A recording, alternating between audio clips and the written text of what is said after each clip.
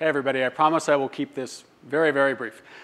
So I'm a technologist like pretty much everybody here, and that means that I'm inherently an optimist like pretty much everybody here.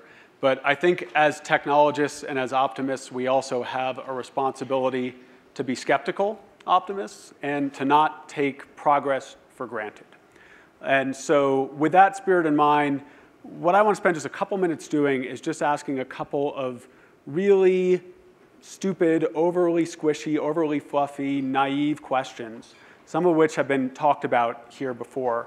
And I don't expect we're going to have any discussion of them right now or any resolution on them right now.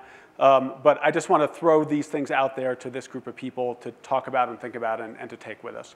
So the first question that's come to mind to me over the past couple of days, and these are all things I've been thinking about during the conference over the past couple of days, is media and information transparency. That's something we all believe, I think, is on balance a good thing. It's certainly been a big part of my own life and work, and something that I'm a really big believer in terms of the power that it creates for the world and for people. But at the same time, I look at the things going on in the world today, and I keep finding myself asking myself this question. If media and information transparency is such a silver bullet for human understanding and progress and peace, why is it that genocide is still a frequent occurrence in our world? It happens all the time. It's still happening. It's happening right now. We all know how and where it's happening right now. The world doesn't seem to be doing anything about it, despite the fact that the world knows about it and has pictures of it and has movies of it. So what else is going on there beyond just information transparency and media transparency to solving that sort of problem? That's one.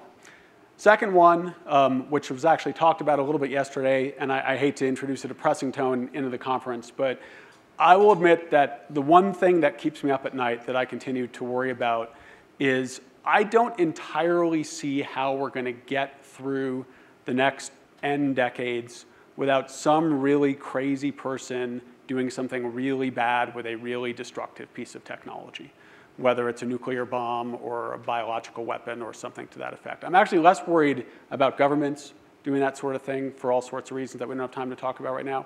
But we're all believers in the exponentiation. That's a word you hear a lot in settings like this, and in the idea that it's a non-zero sum, progress-driven story, and that the bad things happen, but the good things outweigh the bad things, and that on net things get better. And I'm a believer in all that too. I think that's absolutely true.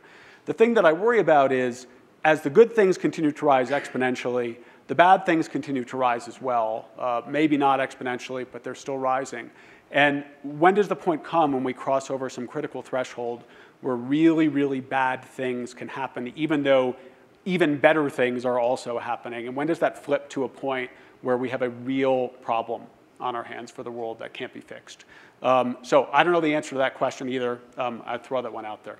On a related note, along some of the same ideas, again, we talk a lot about exponentiation and the power of progress and the fact that we're all heading ever closer to the singularity into a world where human beings are progressing and our world is progressing exponentially.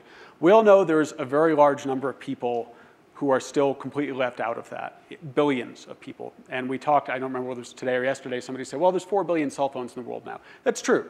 But there's still billions of people in the world who don't have access to any of this, and it doesn't look like they're going to get access to any of it anytime soon.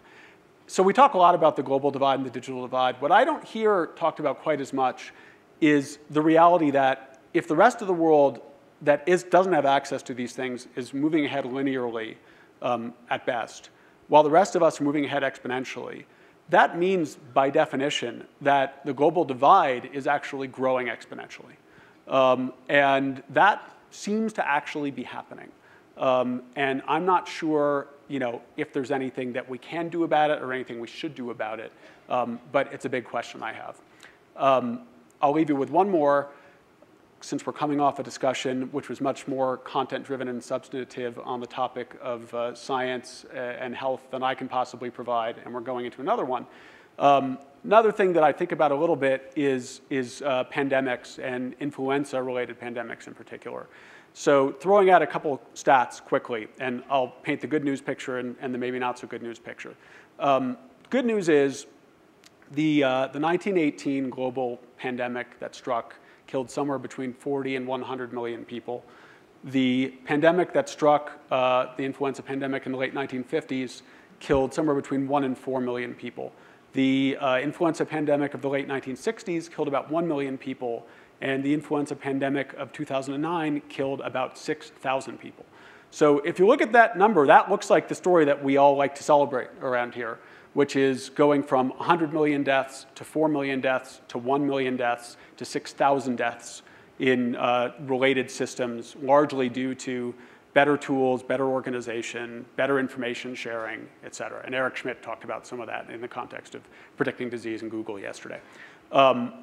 That said, at the same time, people who know a lot more about this subject than I do, and I know roughly the same amount as one of the birds that's getting infected with the flu, is that if the H5N1 avian flu disease were to migrate and mutate in the right sorts of ways, which wouldn't be that hard to do, we would likely suddenly find ourselves with 50 to 150 million human beings dead like that. I have no idea whether that's a highly probable event or a highly improbable event.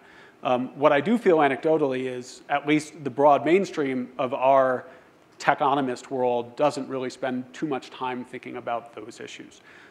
So those are 4 big questions that I don't have any answers to. Love to talk with anybody about it out in the halls. I'm going to put these questions up on Quora for those of you who are users of Quora, and I'll tag them Techonomy Conference, so they're easy to find. Hope that we'll get to talk about this tonight and tomorrow, and also take all these things out with us beyond the conference too. Thank you.